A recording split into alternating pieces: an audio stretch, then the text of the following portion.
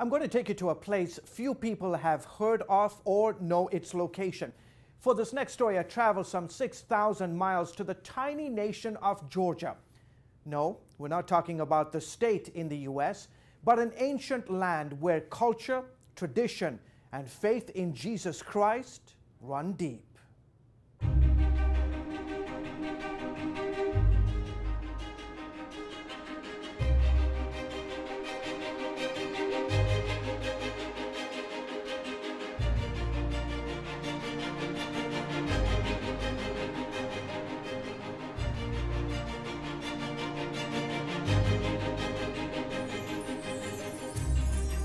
It was famed novelist John Steinbeck who, while traveling through the Soviet Union in 1947, referred to this land as a kind of second heaven. And it's easy to see why. Once part of the Communist Empire and often called the Riviera of the Soviet Union, the Republic of Georgia nestles between the Caucasus Mountains and the Black Sea. Turkey and Armenia flank its southern border. Azerbaijan is to the east, Russia to the north. Levan Vazadze is a Georgian businessman. I come from a very ancient, perhaps one of the most ancient cultures in the world. An ancient place where people speak a language that's over 2,000 years old.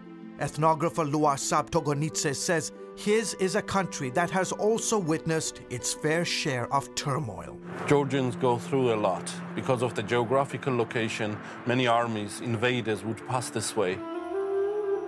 History here is measured in millennia, not centuries. And throughout the ages, your country has been the playground for numerous empires. The Ottomans, the Persians, the Greeks, the Byzantine Empire, the Romans, the Mongols, the Russians. In the capital city of Tbilisi, the ancient and modern mix seamlessly to create a beautiful portrait of Georgia's rich culture and traditions. One of the best ways to take in the sights and sounds of Tbilisi is to take one of these trolleys up the mountain.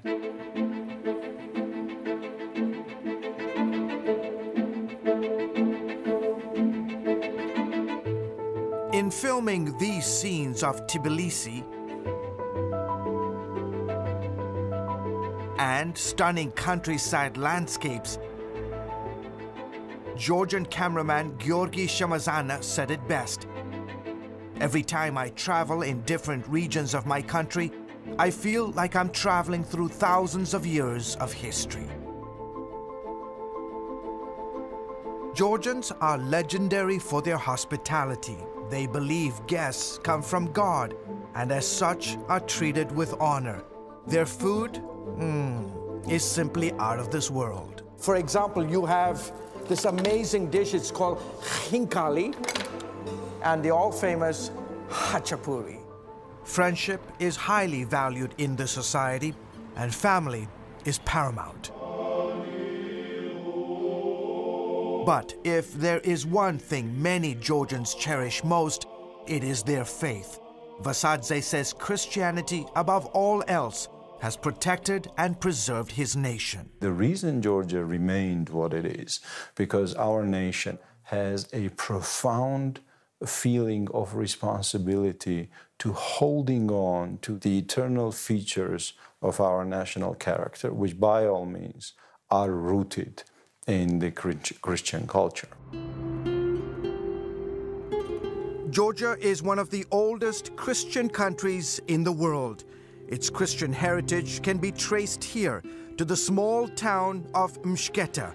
It was around 326 AD when a woman evangelist named Nino started preaching the gospel here.